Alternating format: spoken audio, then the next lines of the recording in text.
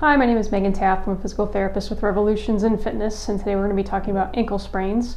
So this is your foot, and commonly when we sprain our ankle or when we kind of roll it, that's what a lot of people say, I've rolled my ankle before.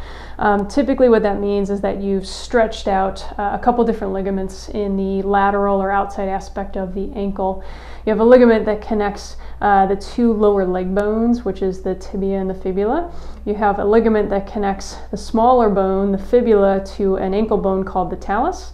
And then lastly, you have one more ligament that connects that smaller leg bone, the fibula, to the calcaneus or the heel bone. So those ligaments are overstretched, and depending on the severity of the sprain, that kind of dictates as to whether or not there is anything worse going on. Something like, say, micro tears, or eventually maybe even like a complete rupture or tear of that ligament.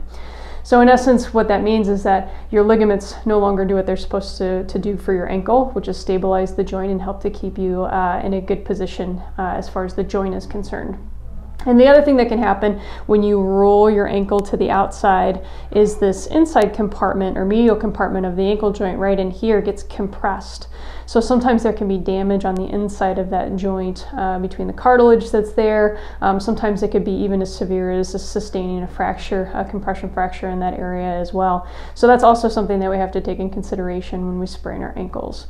Now, say you just sprain your ankle, what am I going to do? The first thing you can start to do is just do some very gentle, active range of motion. So just gently moving your foot up and down, trying to move it in and out, moving it in a circle in both directions. And in essence, you're just trying to keep the joint mobile, because as it swells, as you have pain, the likelihood of the joint getting tighter and tighter increases.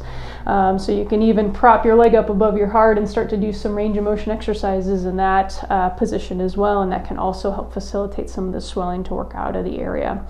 And that is your Revolutions in Fitness medical diagnosis of the week.